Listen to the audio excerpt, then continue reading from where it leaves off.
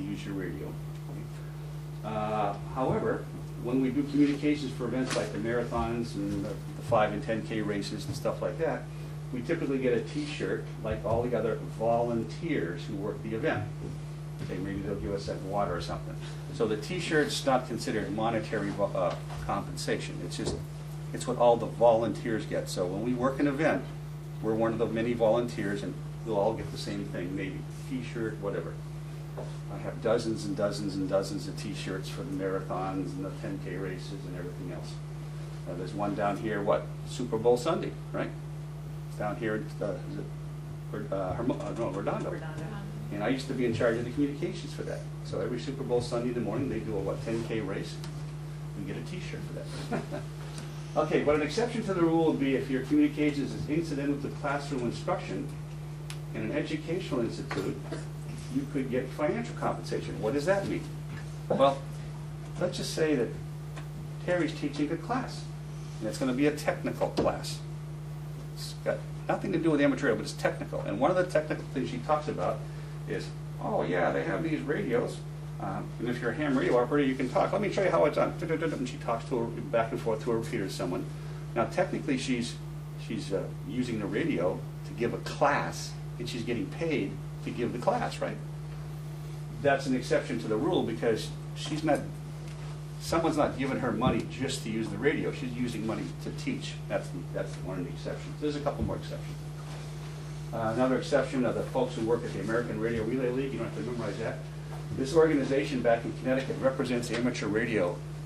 They represent us to the FCC. The FCC wants to change our privileges. The American Radio Relay is there to help say, wait a minute now, why are we doing that? Why are you doing that? So they're our representatives. And of course, it's a bunch of people, and they get paid to represent us, and they're all amateur radio operators. Okay, so much for that section. So let's go to 4. Let's see what we got there. Okay, Gordon West calls this minding the rules. Let's see what he says here. Okay, this is pretty straightforward, I think. Indecent and obscene language is prohibited in amateur radio service. I think that's pretty straightforward. There's no list of, prohibited or magic or indecent words. Regretfully, you occasionally hear foul language on some of the amateur bands. You can report the FCC, or you can tape it, provide the FCC. So on some of the repeater bands, there's always some local jerks that are hams that like to get on and say something that none of us want to hear. Okay? If you call the FCC and says, I heard so-and-so say this the other day, it's your word against someone else. So if you ever hear something bad on the radio, the answer is you tape it. You actually tape it. You give that to the FCC. Okay?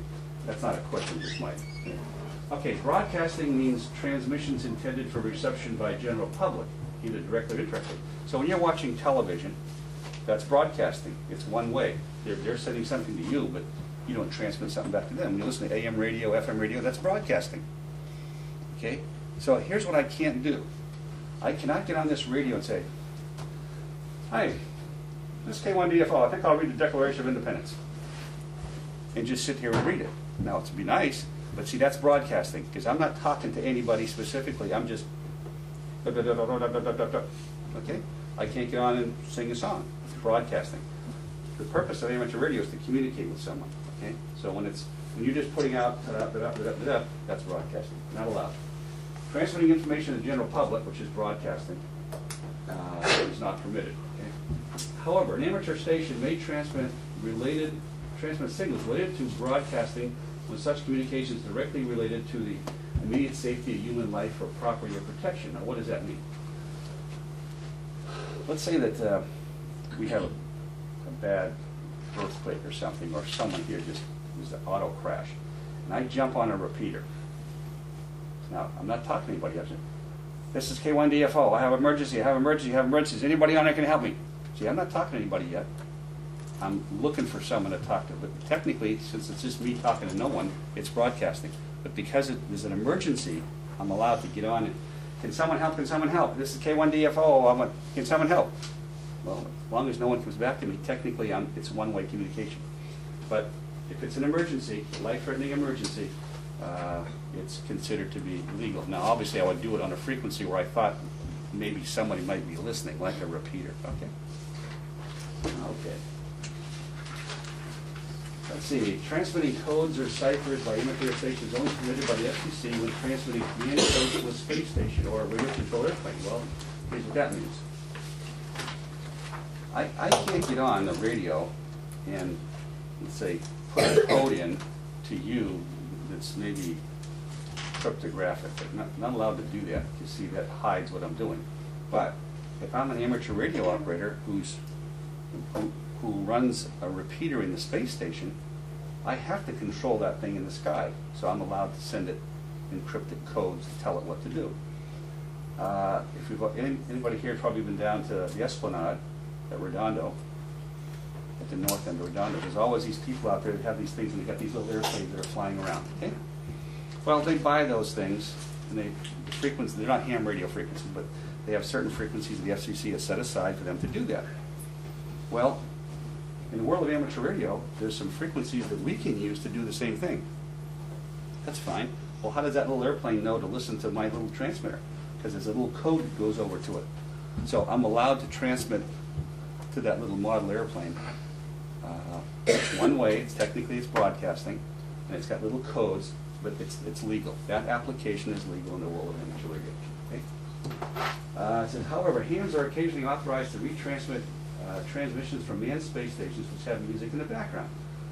Yeah, it turned out that the Joint Propulsion Lab, the JPL up in Pasadena, they do a lot of stuff with the space stations, and years and years and years ago, what they wanted to do was they were listening to the space station people talking to Houston and all this other stuff, and if you go on the right frequencies, you can actually hear it.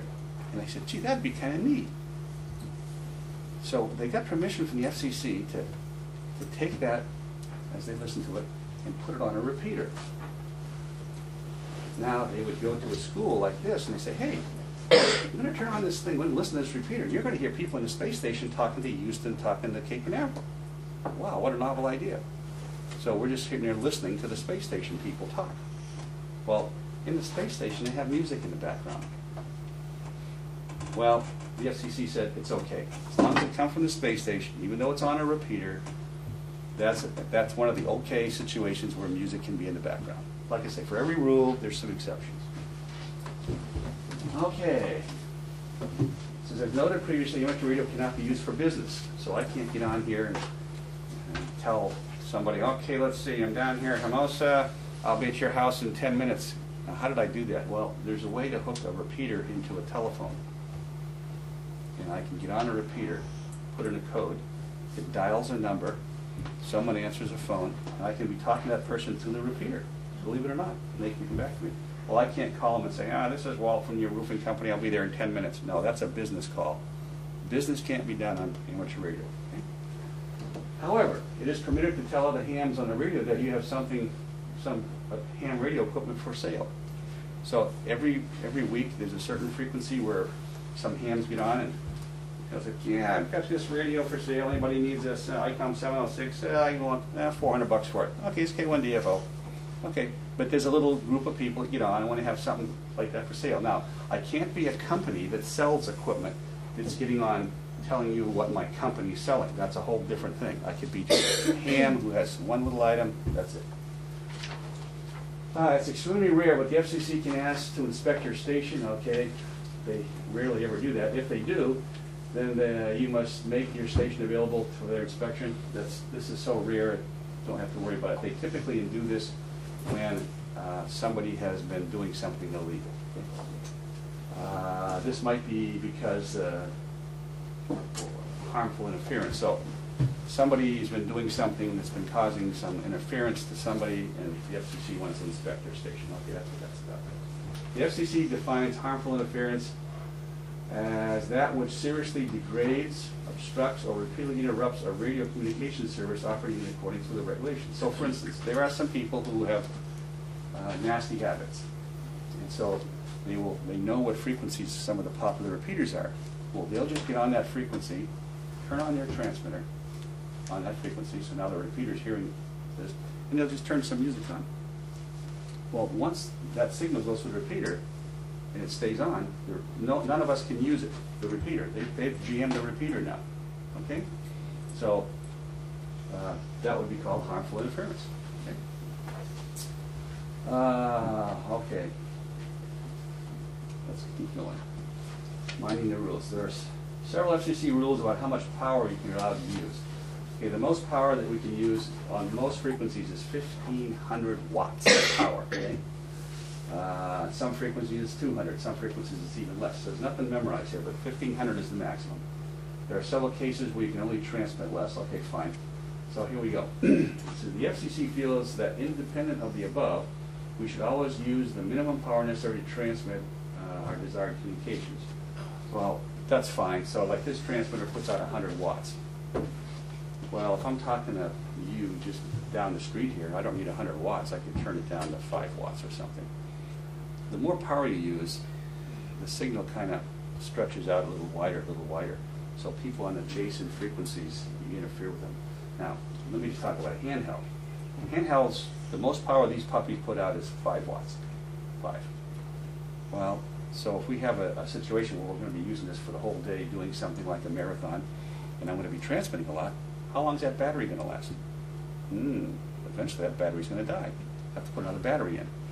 Let's say that you're just down the road here, and I can turn this down to 1 watt, and we can still communicate. Oh, 1 watt? That battery will last 5 times longer. Okay?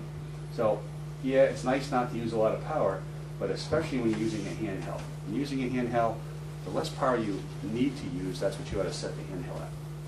About how far could 5 watts, like, transmit? Okay. The problem is, we haven't got to the piece of we haven't got to the part here yet. What I will tell you makes sense.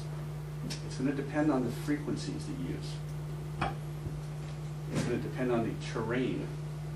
So if I tell you that I was down at Redondo Beach and you were up at El Segundo Beach, basically that's almost line of sight. We could talk with 5 watts. But if I'm on one side of Palos Verdes and you're on the other side, technically 2 miles away, that mountain is going to prevent us from talking with 5 watts, you see. That's a frequency issue. Now, once you go on some of the other frequencies that I can use, 5 watts, with certain other conditions, I could talk anywhere in this country.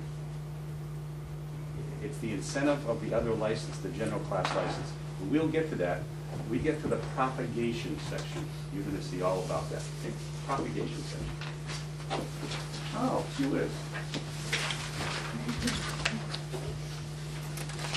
Section 5, frequency. Anyway, to answer your question, if you look at my chart here, right here on section 10, we get there, it's all about propagation, okay? And that's when you're going to find out a lot about the answer to what you just wanted. But okay, the next section is a bunch of memorizing stuff. Tech frequencies, technician class frequencies. What frequencies are you allowed to use? Well, this gets to be a memorizing thing. And so maybe it's up here that you don't want to memorize too much. So the problem now is that some of the questions in this that relate to this, there'll be things in the question that you want to understand. Forget the answer. There's terminology in the questions that won't make sense to you. So for about the next 7 or 8 charts,